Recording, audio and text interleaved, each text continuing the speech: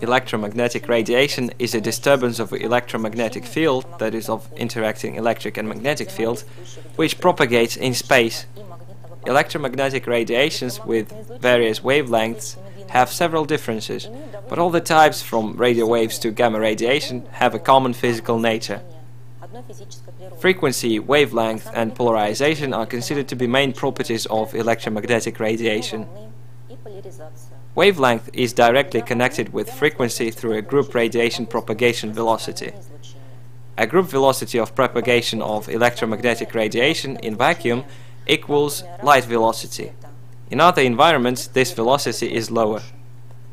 All types of electromagnetic radiation, to a certain extent, reveal properties of interference, diffraction and polarization, which are typical of waves. At the same time, all types of electromagnetic radiation reveal quantum properties to a certain extent.